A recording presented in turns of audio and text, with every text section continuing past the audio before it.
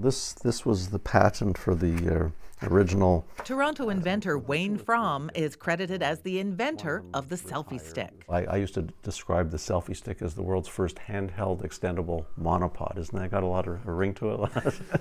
He branded it the Quick Pod. A patent for a similar device had been filed in the 80s, but it was Fromm's $20 gadget that caught on big time in 2011. Yes. The Quick Pod, available at Amazon.com for $17. Camera-mad consumers all over the world went crazy for it, even presidents and daredevils.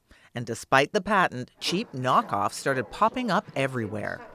So now not all of these are yours, right? The best ones are. Some copycats even used Fromm's pictures on their packaging. But who are these manufacturers that used your pictures?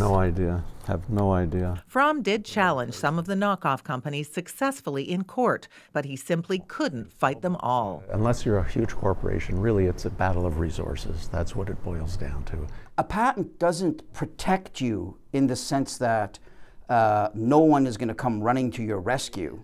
This lawyer says patents do give inventors exclusive rights. A patent gives you the right to sue someone for patent infringement, but it's still up to you to do that.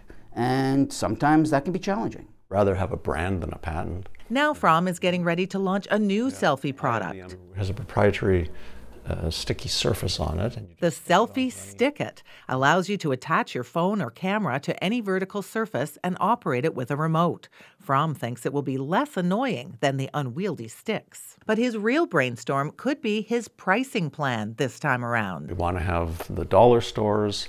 We want to have the Bed Bath & Beyond type stores, and then professional camera stores and the Best Buys with the higher price. By selling a $5 model, Wayne Fromm is hoping to beat the cheap knockoff artists to the punch and keep a larger chunk of the selfie market to himself, a market now estimated to be worth $80 million worldwide. Diane Buckner, CBC News, Toronto.